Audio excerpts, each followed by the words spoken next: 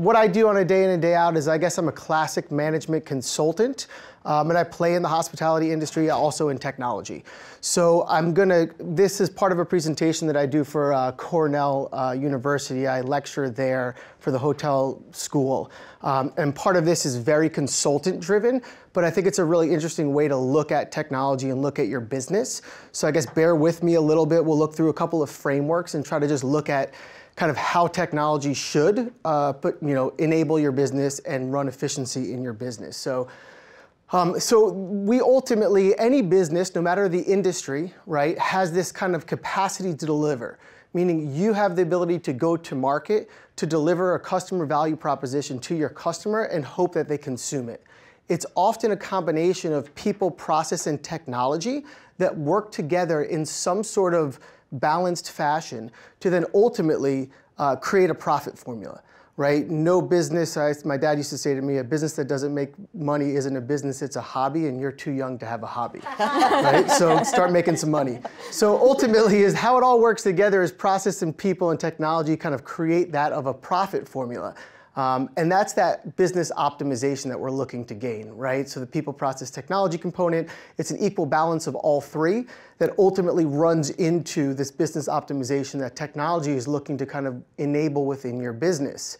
We say that a fool with a tool is still a fool, right? So when you have technology and you bring technology into your organization, there's definitely a component there of cultural change at times, the people element component, and making sure that you're setting your team up for success. So don't just assume that if you sign up with one of these great companies and you put it into your business, although theirs probably do just automatically work, you still need to get that change management component. You have to get your team on board. You have to make sure that the processes are in place in order to enable the technology to really be leveraged and get all that you can out of it.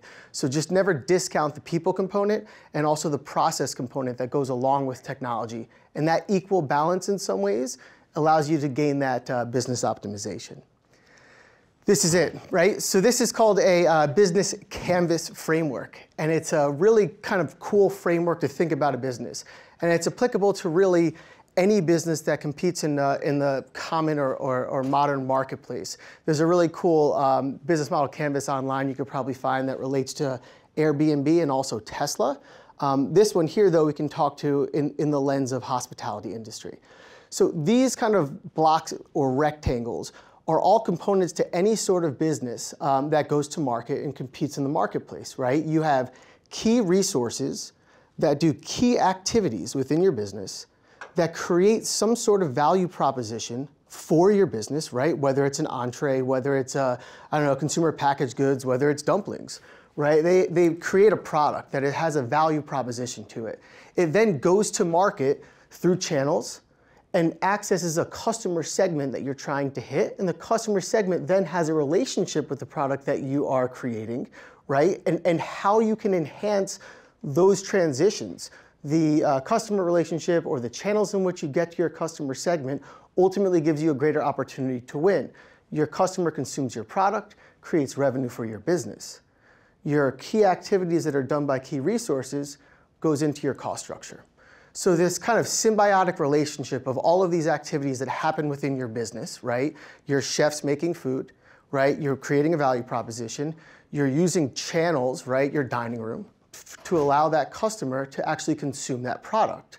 How you service that customer, well, that's your customer relationship, right? Or you could even say from an Amazon perspective, let's just use that as an example, distribution channels, right? Or communication channels, or how are they accessing their customer segment? All of those different interconnectivities are really where your business strives and where you deliver value to your customer. So often when I look to solve for problems in the classic management consulting perspective for a client in the hospitality industry and using technology, try to find one of these stars. And what does that mean? Technology is often a really amazing catalyst for optimization and efficiency when it's enhancing that bridge between one and the other. Meaning if your key resources are leveraging technology to do key activities in a more efficient and effective manner, right? Then ultimately you're creating a better value proposition and ultimately driving more profit into your cost structure. If you're leveraging technology to use communication channels for your value proposition to be brought to your customer segment in a more efficient and effective fashion, then your cost of customer acquisition is less. If you're using technology to enhance a customer relationship, well, then ultimately you're accessing your customer segment with your value proposition in a more empowered way. If you're using a point of sale system to be able to optimize the way in which you're selling the product, right, or your customers can pay for your value proposition, well, then it's running into your revenue stream into a more efficient and effective manner. So ultimately, you can take technology and bring it into your organization and let it live in one of these, I don't know, categories. I don't know, you could have technology be a key resource, potentially, but ultimately when it sits here or it sits there and it enhances or optimizes the connection between customer segment and revenue stream, or it's an easier way to get your value proposition to your customer segment, is really when you're able to leverage technology to enhance revenue for your business or to increase your profit margin and make a more efficient cost structure. So when you look at your business, whether it's catering, whether it's fine dining, whether it's fast casual, think about these different blocks, right? How do you access your customer segment? How do you build upon your customer relationship? How are you using technology to enhance your customer value proposition? And where does technology fit into this mix that allow me to do it better, more efficiently, or at even a higher level than I'm currently doing it? And I think that's the way that I like to look at technology when trying to solve problems for my clients. I'm trying to say, where can technology really enhance the interconnectivity of these boxes and really empower my organization or my business to make more money and be more efficient? So that's a business model canvas, kind of like a classic consulting framework, right? But I think it's a really important framework to think about your business in these key components, because when you think about it like this, it really simplifies things, takes the bias out of decision making sometimes, and sees an opportunity to bridge those gaps or say, hey, how can I get to my customer segment better by using technology? How do I enhance my customer value proposition by using technology? How do I enhance my customer relationship by using technology? And I think a lot of these young ladies here today will be talking a little bit about how their products enhance these different components of your business. There's a lot of technology in the marketplace, especially in the hospitality industry. I mean, that's for sure. I think somebody said to me the other, I guess a couple of years back, it was like an arms race. Everybody's getting into the space, everybody has a new technology, everybody's doing something new. And as hospitality industry is often a lagger in the technology space, or even in the how do you say, like optimizing processes at times, there's been a lot of opportunity in the market to bring technology into this space. And ultimately, there's a lot of different options. These are some maybe common technologies that we see in clients and clients use in their business operations, but there's obviously a lot more. So that's just a little bit of maybe a high-level, broad brushstroke around technology in hospitality operations and ways to look at it, people, process, and technology, and how can you have stars, right, in that business model canvas to optimize things. So I'll pass it over. Thanks. Oh, thanks. Thank you. Okay. Hi, everyone. My name is Byrd. I'm the Director of Customer Success at Bento Box, and I am so happy to be here with all of you today. And so we have this nice little visual of some restaurants you might recognize, but we are a marketing and commerce platform. And we provide a guest experience online to help you drive revenue and connect with your guests. And so we'll get into it in just a second, but this includes services like your website, online ordering, reservations, events management, marketing tools, catering, careers, gift cards, merch, ticket events. And so currently we serve 14,000 restaurants worldwide.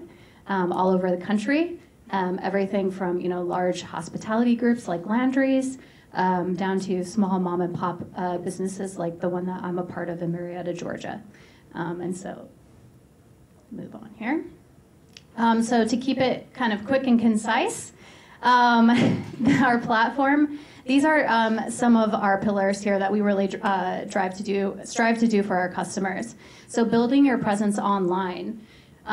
Ensuring that you own your story, right? Because we all know that customers or guests love to get on Yelp and share their opinion. They love to get on Google and share their opinion. They love to snap photos on social and share their opinion, and that's all great. But you should also be able to own your story. This is your baby. This is your restaurant. And so this allows you to put your best foot forward and say, this is why we started this restaurant. This is who my team is. This is why we serve the food we do.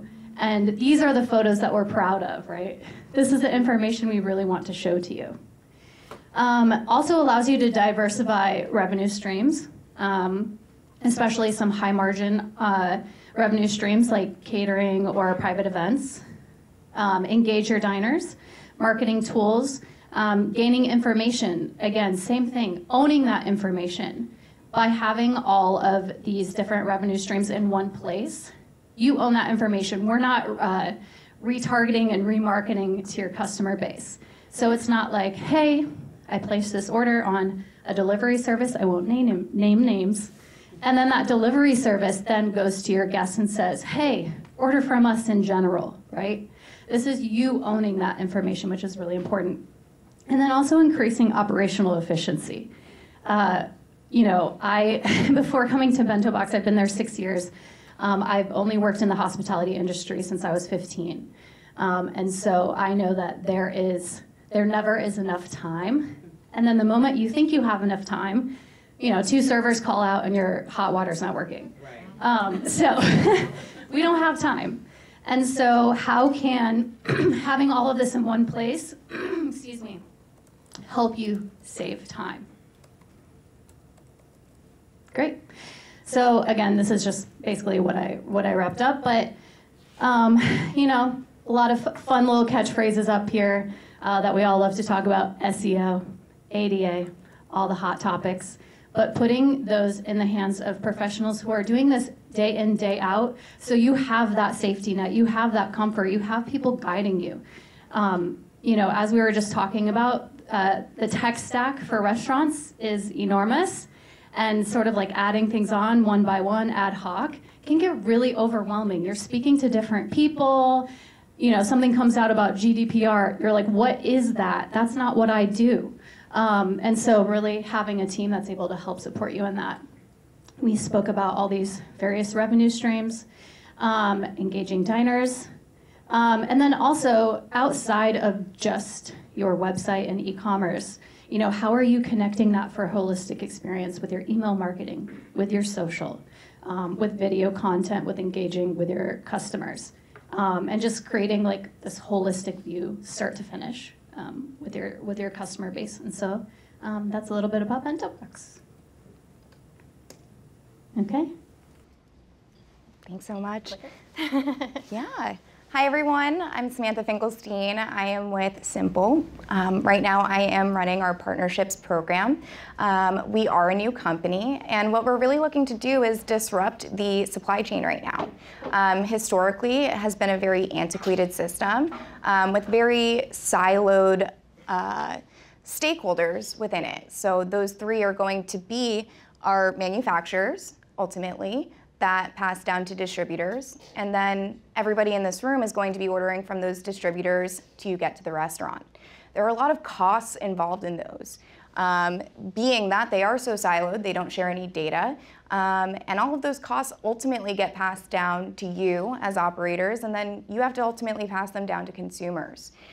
So what we're really looking to do is leverage all of this data together to offer you better pricing. And what we're so to kind of get started, the manufacturers have many costs involved with selling to their distributors. So those ultimately, they don't have any visibility into who the ultimate buyer is today. They're currently marketing with no direction. So those costs ultimately get passed down to distributors, and they have no idea where their product is going. So what we're trying to do is take in all of the data from restaurants to see which distributors you're currently purchasing from. Those SKUs are then ultimately associated with the manufacturer, and we can provide them with anonymized data to ultimately find out where their product is going and which specific geographic areas, with purchasing volumes associated with those so that they can ultimately offer you better pricing and market to you directly. What we're going to be able to do is provide you visibility into your current market prices and how your pricing compares to those. So we ingest all of your invoice data, and we're going to show you within a 5-mile radius, within a 10-mile radius, what that ultimate price is as a general average price.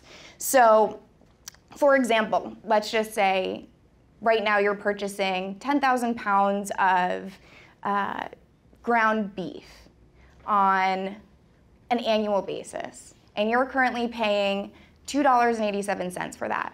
You're going to be able to come into this platform and see that in your area, the general market is actually paying $2.50 for that. So you're now paying 37 cents over, and you can go back to your your vendors, and you can have a discussion with them about lowering that price.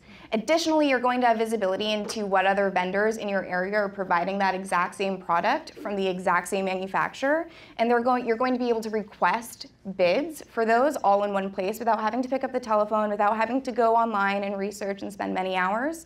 And you're going to be able to open yourself up to receive bids directly from those vendors. So they can notice, okay, I have a new restaurant in the area. They're going to be doing this much purchasing volume. I'm interested in offering them some new pricing so that I can go ahead and bring them on as a customer. They're not going to be able to see the name of your restaurant or anything like that. It's all going to be very much anonymized. But again, putting the power back into the restaurant operator's hands, whereas historically it's always been within the vendors. Right now, our customers are seeing about 5 to 25% on annual savings of their cost of goods as a whole. So that is food, supplies, disposables, anything and everything that you can imagine. It can be all the way down to your oil that you're picking up. Right now, they're saving 4 to 8 hours on their purchasing because we do have a very automated and streamlined purchasing system. Again, you're going to go into one place. You're going to see all of the products that you currently order. You're going to see the vendors that you currently order from, and you're going to have the ability to order from new vendors that you might not have known about that offer the exact same item and maybe a better price. And then from there, ultimately at the bottom line, you're going to see 6 to 8% margin improvements because, again, we're eliminating many of these costs and helping you focus on increasing revenue. What we did here was we pulled some of the quotes from the James Beard Foundation and NRA, kind of talking a little bit about right now the broken supply chain and how inflation has had a huge effect on your current supply costs and how we're able to help combat those. So right now, one of the biggest things, despite skyrocketing costs and availability constraints for food ingredients, chefs really haven't changed much of their sourcing practices because they haven't had the ability to change anything. So what we're going to do is we're going to be able to offer you automated vendor price comparison. So we can pull out all of the vendors that sell your specific product. We're going to show you what all of their different prices are and how you can go ahead and find new vendors that carry some of those products that you might not have known about previously.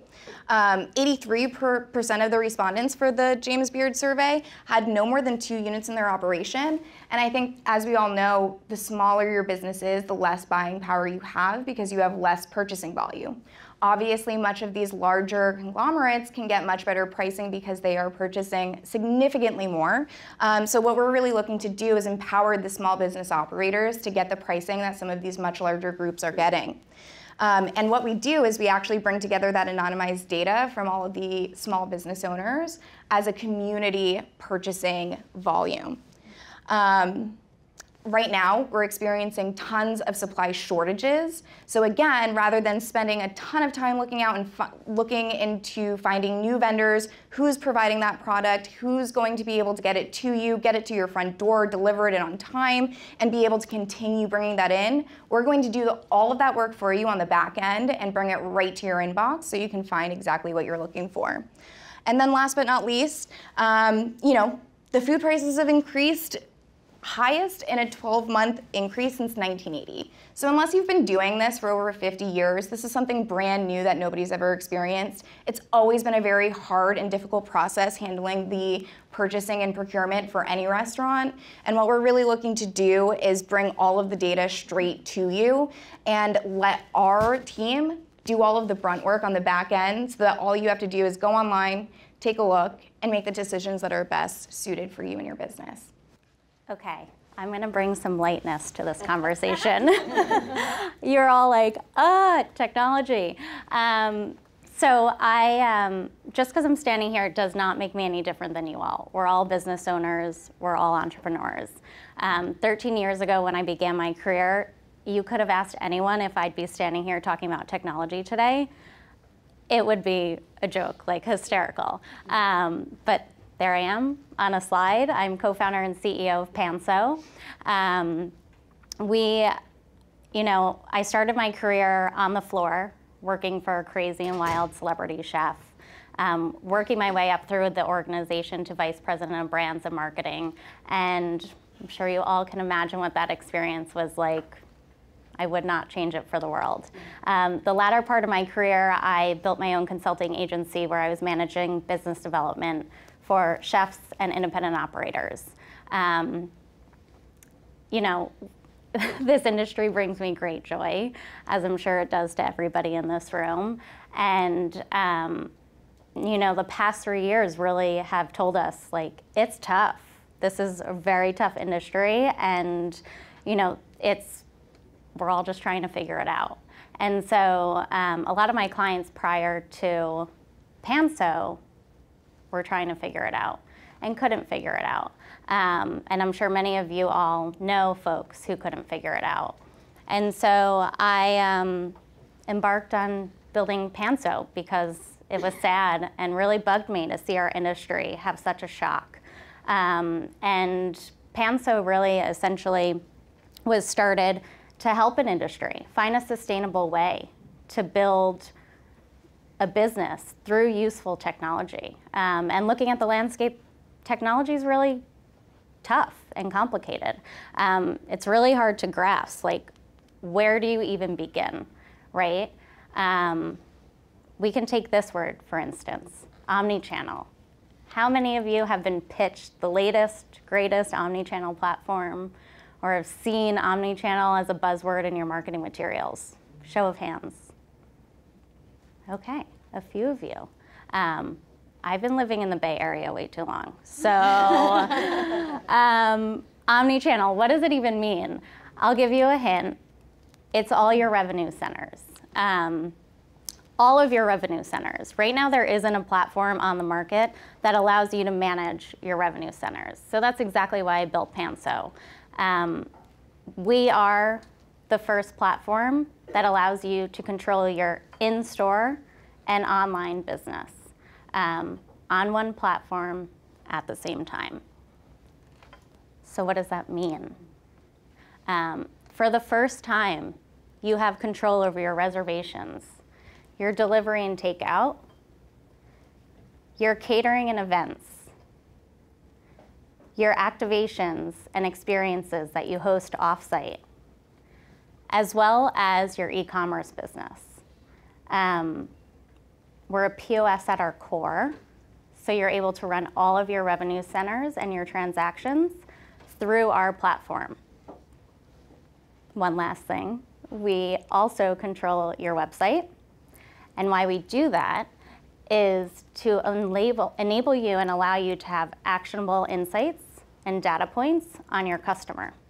And so you now, for the first time, can see the entire customer experience through all of your revenue centers on one platform. And so you're going to hear a ton of tech jargon, I'm sure, and you already have. It's my second language. I live in the Bay Area, so it has to be. And I'm now running a software company, so it needs to be. If you have any questions, need any translations, please feel free to let me know.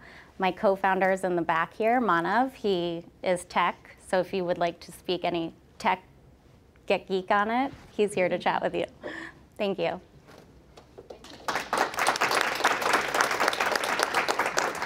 wanted to start with a quick question to you, Stephen, in terms of the business canvas framework, because it ties with what everyone else has talked about too. Is it realistic to optimize all 6 of those stars? Is it realistic? Probably yes, I would say so. And I would say based on the capacity or capabilities of the organization, I would say you could either try to, as my colleague would say, get rid of the headache or go through the headache in one shot, or stage it. So I think what you really try to look at is saying, hey, where can I deliver most value to my organization the quickest? There's some quick wins there, some low-hanging fruit. So whether it's customer channels, right, and getting access to your customer, or greater insights to your customer journey, right, and that's something that you're really lacking in, then maybe that's where you'll start. But ultimately, there are some solutions that can allow you to get 1 or 2 stars at the same time, right? But I would say that it is probably realistic to say that you can get all of those stars, right, or all of those optimization opportunities at one time, or in an initial effort, or over a period of time. But also, just we have to keep in mind that technology continues to evolve. So what you are accomplishing today, maybe in 6 months or 6 years, there might be progress in that space of the technology world, and ultimately might have to optimize again. But I think it is realistic, for sure. Great, that's good news, right? And you mentioned the speed of technology, and I think that's a question for all 3 of you. So you're solving issues that have been created in a way by technology, through technology. So what do you tell people when they tell you, why should I pick you? Because is there another better product coming in 6 months? Or how do I make those decisions? What stays with me? How are we embarking in this relationship for the long run, right? Like, how are you helping me for the next 10 years of my business, not the next 10 months? Whoever wants to. Sure, I think that every restaurant is unique and different, right? Every single person sitting in this room, you're not all doing the same thing. It's a different concept. What you need is different. The people that you're interacting with is different. So I think the first thing that you really need to assess is what's most important to you, similar to what Stephen just said. There is so much technology flooded in this market, and all of it is being marketed to you and telling you that it's going to change your life and make everything better, and you're going to receive so much ROI. It's going to improve your revenues, and it's going to improve your margins. But I think that you really have to dig in and assess, how usable is this for me in the long term? If this is something that you're not going to be able to make habitual within your operation and your entire team and organization, then it's not going to be of high value to you in 10 years. It's going to be something that, as you said, is going to take 10 months to stand up in and of itself, and you're not going to actually be able to leverage the value that's coming out of that. So I think first dig in, assess what you need more than anything, assess what you can actually take on rather than just taking on everything that's being presented to you, and then put in the time and effort to really optimize that piece of technology before bringing on an entire tech stack. Yeah, definitely piggybacking off of that. I think one thing that I always urge people to ask when they're talking to, a sales rep at a tech company or a restaurant tech company is, what is a product that you currently have that I'm not utilizing that you think I should be? 2 reasons. 1, that will help you see, do they know my business and are they listening to me? Are they trying to sell me something when I ask that question that actually I don't do? It's not a part of my business strategy. And they're just trying to sell what they want to sell, and they don't actually understand what my needs are. And 2, if they do offer something up that does speak to you, it allows you to see, what that company can offer to help you grow. And think outside of the box. A lot of times we'll have people say, oh, I don't do that. And I get that, but we have to push ourselves, especially in this day and age. Technology is moving so fast. It's like now, the kids are using TikTok to find their restaurants. A year ago that wasn't happening. It's like we have to stay up to date. So you can learn from those conversations on what you might need to be doing that you're not currently, and you can also learn how well someone is listening and how they understand you. And the other thing I would say is service. Granted, I'm the director of customer success, so service is really important to me. But it should be to you too, because again, you don't have the time and you don't want to be a tech expert, or maybe you do, and that's great. But maybe not everyone in the restaurant, maybe your GM or the reservationist or someone managing your events isn't.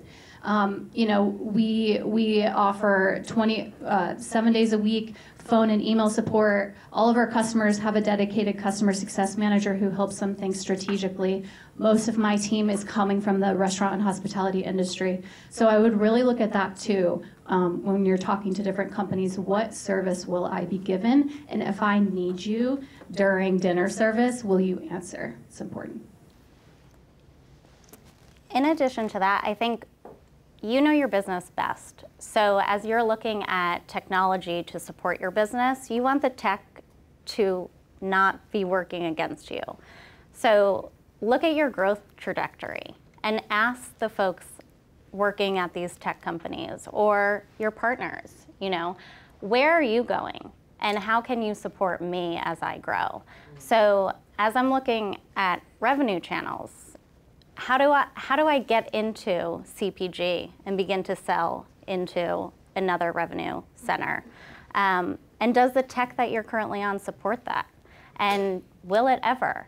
And then what type of data points are you getting from them? So just looking at the partnership from a whole, you don't want to be working for the tech, you want the tech to be working for you. So just understanding that dynamic between your business and the technology that's being used to support that.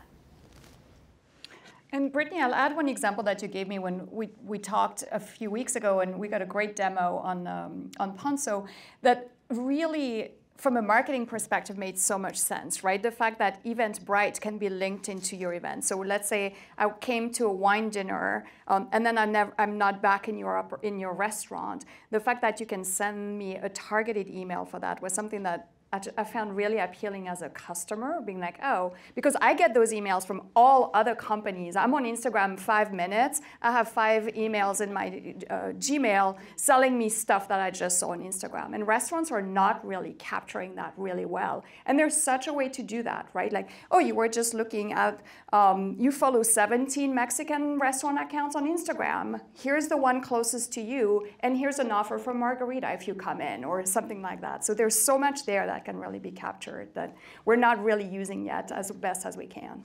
Yeah, to that point, like right now, just a little knowledge on how technology works, right? So you're using somewhere between 5, maybe 10 different platforms to run your revenue centers.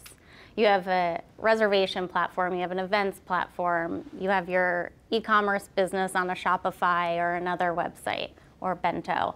And it's just, it's fragmented and it's broken. So when you look at that, you have to pull the data points on your customers from every different platform that you're on. Panso is a one-stop shop, essentially. You don't need all of those other platforms. And because we're controlling the website, you're getting first-party data on your customer. You're getting information on the customer, the products they're buying, in what revenue channel center they're buying it within. You're starting to understand your events customer is actually a regular guest dining in your restaurant.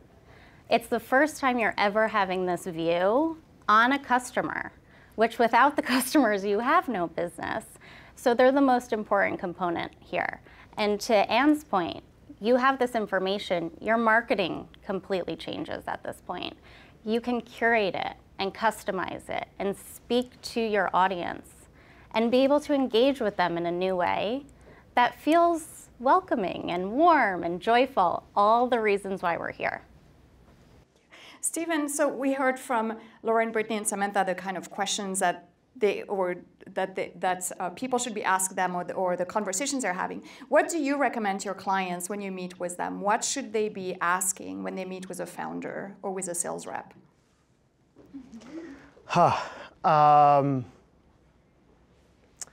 I think everything that everyone shared was really of value. I think one of the things that I heard, which was great, which was making sure that they're just not trying to sell you something because that's their goal and they're trying to hit their numbers, but they actually know about your business, right? So having somebody really dialed into what you do, what your business model is, and understanding how you operate, how you make money, them tying that together with their sales pitch, right? Because that's ultimately what they're trying to do. Often, that really allows there to be a correlation, right, between what you're trying to achieve as a business owner and how they can catalyze or optimize what you're trying to achieve.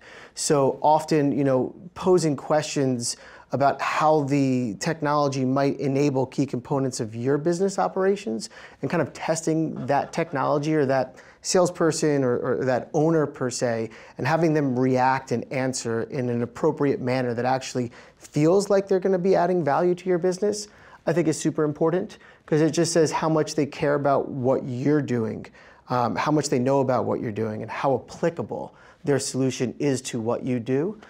So I think really trying to solve in that space a little bit I think is a good litmus test, definitely as a starting place. And are there times when technology is not the answer? 100%. Yeah, there's no doubt about it. You know, something that we talk about in my group a little bit here at CohnReznick is really investing capital into technology that's a volatile space, right? So let me give you an example. A general ledger that you have for your business operations, your accounting system, they've been the same for probably about 200 years. And probably will be the same for the next 200 years, right? So foundational technology at times that is a core component to your business, there's not that much volatility in that space or in that business need. So allocating capital to something like that, you're gonna pretty much have a safe investment in some ways, right? I think the prioritization of technology and how it can really enable your business is important, but overspending for technology in an area that's somewhat volatile to the way in which you operate, or the technology itself is volatile, meaning you know, it's an emerging kind of technology or an emerging space in the technology world as it relates to hospitality, could be a little bit risky, right? And that might not be the best solution, but again, it all ties back to what really drives value to your business, right? So technology isn't always the best solution. Spending appropriately on technology is important as well, and always driving it back to your business to make sure that it's really delivering the value that you need is super important. You all were nodding forcefully when I asked that, so anybody else wants to answer? Well, I think that the first thing I was thinking of when you asked that question is that I think a huge misconception with technology today is that people believe that it should be replacing humans. And technology is not intended to be replacing people in the hospitality space, at least. I can speak to the hospitality space. It is looking to generate efficiency and optimize the people that you do have in place so that you can do what matters most, which is take care of your guests and offer an experience, rather than be sitting in an office and continually be putting out fires left and right, being in at the restaurant 18 hours a day, doing monotonous work that can very easily be streamlined by leveraging technology. However, we're not looking to replace humans. You're always going to need those. This is just looking to better optimize your business and efficiency. Yeah, definitely. And also, you know, I think that is a common misconception too, is that, you know, you can't have hospitality with technology. And agreed, it should not replace it, you know, and it should work for you in the sense of, for example, we have a feature that is contactless payment. So a way that you could use that to improve hospitality would be, hey, say you're here in New York. I know a lot of cities have done this outdoor dining.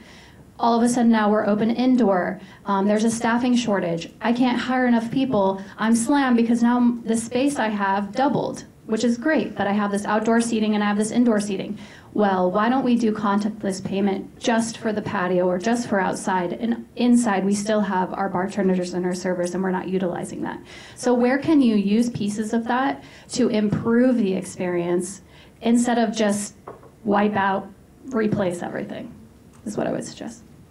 I hadn't thought about that question, but the human element is an interesting one. Also in terms of, and that goes back to what Irene was saying of what happens if everyone on your staff knows your numbers, right?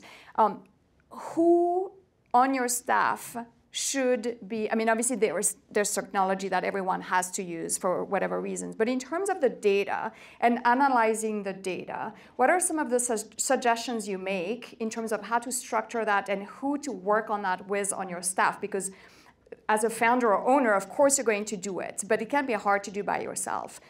What do you recommend when you're meeting with people around data? Sure, I guess I'll jump in really quickly.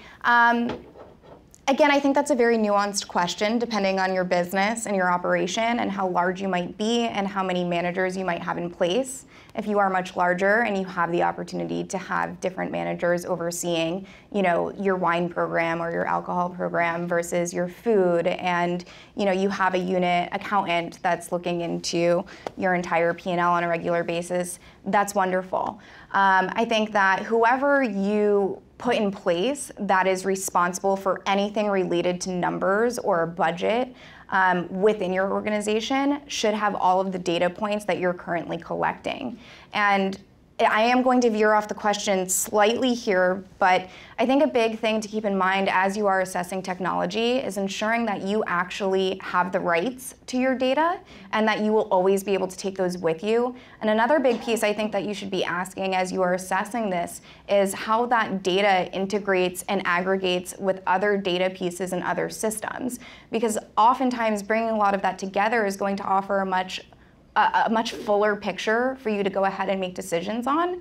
But then bringing it back in here and tying it back together, oftentimes I think you can allocate responsibilities to individuals that previously had been very siloed that can now oversee things more cohesively by analyzing some of this aggregated data pulled together and showing you a much different picture than you ever had the ability to look into previously.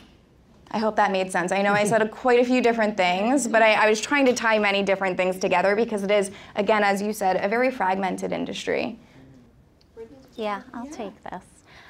I think, first off, data, like where do you begin? And then how do you translate that to the rest of your team? So I'm always in the mindset of full transparency, completely how I operate. And I'm sure many of you are the same way, because once you are able to provide tools and knowledge to your entire team, they can all make well-informed business decisions on the fly and be able to act and learn and bend based on every scenario. So when you look at technology right now and you have to pull data from different platforms and then push it through your POS and have someone on your team try to analyze that, it's cumbersome, it's clunky, it's not always 100% accurate. So how are you making decisions on your business if you don't have data that's 100% accurate? So by using our platform, we are enabling you to have those touch points. We're running automatic reporting, daily reports, pushing those to your email. Whomever on your team wants to see them, needs to see them. And being able to use that information on a regular basis, as opposed to at a pre-shift meeting or at a monthly all hands, like just having those systems in place at your fingertips is what's necessary to be able to make decisions against your business. Thank you. One thing you said made me think, I don't know what is happening with my technology. We have seen it is fallible these last couple of days. Download your data, right? Make sure that you download it. And we've seen, that's social media related, but so many restaurants built such large followings on Instagram. It's such a great way to capture and to talk about your specials, all these things you're doing, get people into your business. When Instagram goes down, which has happened, you're shut out of reaching out to your customers, right? So make sure that you really own and have as much ways yourself of having your data on your hard drives, desktop, whatever. That's really, really key. Before opening up to the audience, one last question. Samantha, you mentioned 6 to 8% margin. What is a return I should be looking for in terms of margin when I'm considering technology? What makes it worth it for me to invest the time and the money to take on a new technology for my business? Stephen, they're all looking at you. Yeah. Yeah. Feels like a good Stephen question. I don't know if I have a specific answer from a metric perspective, if it's like a 20% ROI or if it's a 10% ROI. I think if I was going to put my operator hat back on, I would say what's right or what feels good would be, am I building a new capability for my business? Am I doing something that I haven't been able to do before, right? Whether there's a tangible ROI there or not, don't know. But can I now, sell online and I wasn't able to before, right? That in itself, I think, is a certain amount of return on investment, meaning a capability build. Or if there's a quick win optimization opportunity, something I think that we probably have all experienced was just, like the digital upload of invoices, right? That was a big thing maybe 5 years ago or a couple of years ago. I'm sorry, it's a great component of every technology stack. I don't want to say that it's outdated, but that was like a huge quick win, right? I mean, for your finance department and just for your operators, for the kitchen staff to be able to just take a picture and to upload and automate that invoice processing, that was just a huge ROI in my opinion and a quick win for a lot of operators. So I don't know if I would say specifically there's a metric. I'm sure in a Gartner study there's a metric there. I don't have something off the top of my head. I think it's more around, are you building a capability that you haven't been able to bring to market before, right? And is a quick win and a kind of an optimization realization happening in some aspect of my operations. And I think those are really two great returns on investment. Great, thank you.